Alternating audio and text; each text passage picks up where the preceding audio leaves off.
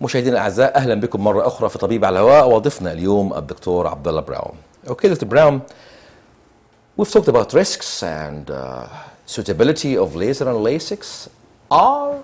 Is LASIK has any limitations? What are these limitations then? Well, certainly there are limitations. There are limitations of age. There are limitations on the glasses. Yes. If a person is too young or too old, then they are disqualified. If their glasses prescription is too strong, then it's not good for them. And there are many conditions which, if a person has a certain condition, they really should not have the LASIK. Like what?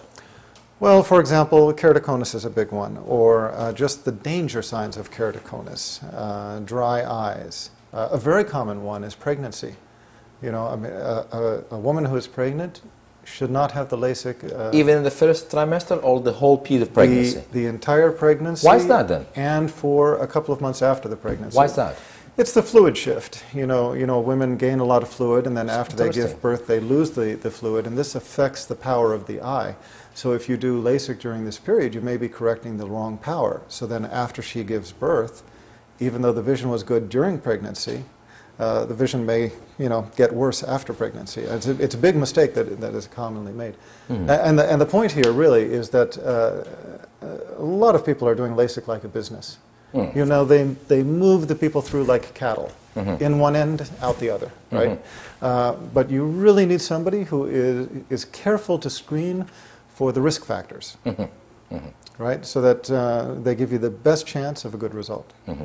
دكتور براون بيقول الحقيقه ان في بعض الناس الليسك ما بينفعش ليهم، او الليسك بيكون له يعني حدود في مثل هذه الحالات، بالناس اللي عندهم القرنيه المخروطيه وجفاف العين الشديد، الناس اللي عندهم عيوب انكسار بدرجات شديده جدا جدا. الحقيقه هو النقطه في غايه الاهميه حتى هم الكثيرات من المشاهدات ان هو اثناء فتره الحمل، تبع راي الدكتور براون واقع خبرته الطويله، خلال فتره الحمل وبعد الحمل بشهرين هو لا ينصح باجراء عمليات الليسكس. انا سالته ليه؟ قال لي لان خلال الحمل بيحصل نوع من الاضطراب في توزيع السوائل داخل الجسم بصفه عامه وداخل العين، فقد يؤثر هذا على النتيجه المرجوه من عمليات الليسك اثناء الحمل. Right, so there are plenty or many, or too many actually, too many LASIK providers. Why is that then? Why is this not unified to specific centers of excellence, for example? Well, this is an interesting point. In the medical field, when you are talking about medical procedures, usually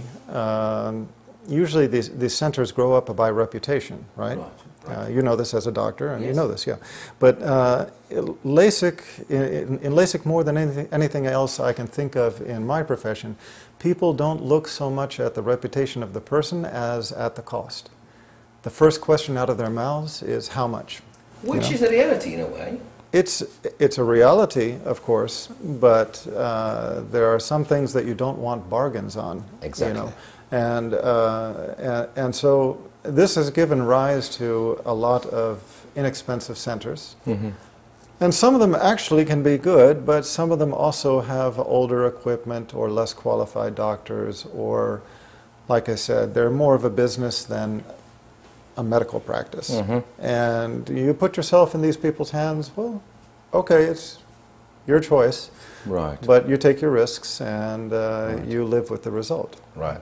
الحقيقة دكتور براون برضو أنا سألته سؤال مهم، طب ليه يعني في مراكز كثيرة متعددة بتؤدي هذا النوع من العلاجات زي الليسك وما هيش موحدة في مركز للتميز الإكلينيكي مثلا؟ قال لي ده سؤال مهم لأن هو لابد أن تكون يعني الاختيارات متعددة، وإن المركز بيبني سمعته الطيبة على مدى كفاءة الأطباء اللي فيه، نجاح العمليات، معاملته مع المرضى وخلافه. وقال انه المريض الحقيقه اول ما بيجي له بيتكلم عن السعر، فانا قلت له الحقيقه طب ما هي التكلفه في العمليه الطبيه شيء مهم، يعني شيء مهم للمريض اللي هيجري هذه العمليه وهيدفعها. قال لي في امور في حياه الانسان وبالذات متعلقه بالبصر، هذه النعمه الجليله من الله سبحانه وتعالى ما الواحد مش هيفاصل فيها، فلا بد ان يذهب الى احسن مركز متميز عشان ما يحصلش اي مضاعفات لا قدر الله في المستقبل. Is the LASIK better here or in the United States or in England and Europe? Because a lot of people travel. Yeah, and you know our people in this part of the world, whether they like it or not, sometimes they think going to the United States, going to England, they'll have the best treatment. Yeah. Is the case when it comes to LASIK? Let's stay being fair with ourselves as well too. Well, you know, frankly speaking, as you said, I think that there is truth behind that perception. On average, I think the healthcare services across the board are better in the West than they are in the Middle East. Yes. But that's on average. There are exceptions to that.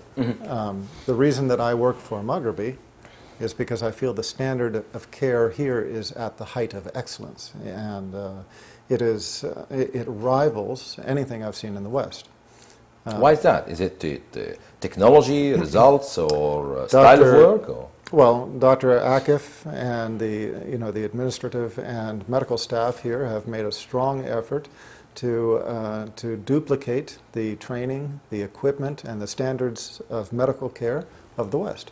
Yeah. So as a result, the Magrabi group has achieved a very, very high standard of excellence.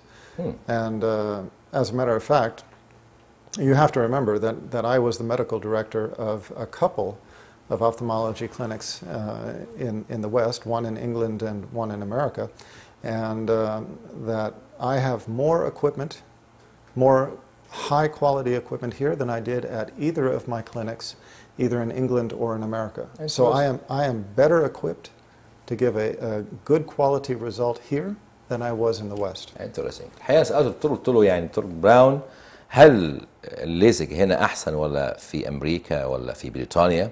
احنا في مجتمعاتنا الناس لسه بعضهم عنده اعتقاد انه لو سافر الخارج هياخد علاج احسن وخدمه احسن ونتائج احسن.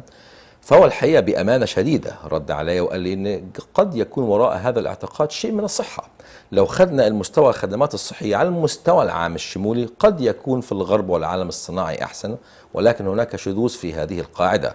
فمثلا مجموعه مستشفيات ومراكز مغربي اللي الدكتور عبد الله براون بيشتغل مدير الطبي لاحداها في المدينه المنوره بتتميز بانها عندها التقنيه، تدريب الاطباء، تدريب الكوادر، التعليم الطبي المستمر، خدمات متميزه. هو كان قال لي ان هو كان مدير لاحد العيادات لامراض العيون، عياده منهم كبيره جدا في مستشفى عسكري في الولايات المتحده وايضا في بريطانيا، وهنا هو كان عنده الاجهزه التقنيه الحديثه اللي بتخليه او تقدر تخليه يقدر يقدم خدمات متميزه بنتائج احسن. واحنا بنتكلم طبعا مع الساده المشاهدين عشان نكون واضحين عن استخدامات الليسك في علاج عيوب الانكسار. We'll take another quick commercial break sir and then I'll come back to you shortly. اعزائي المشاهدين بناخد وقفه اعلانيه اخرى وبنرجع نكمل الكلام مع الدكتور عبد الله براون في هذا، فالى اللقاء ان شاء الله بعد الوقت.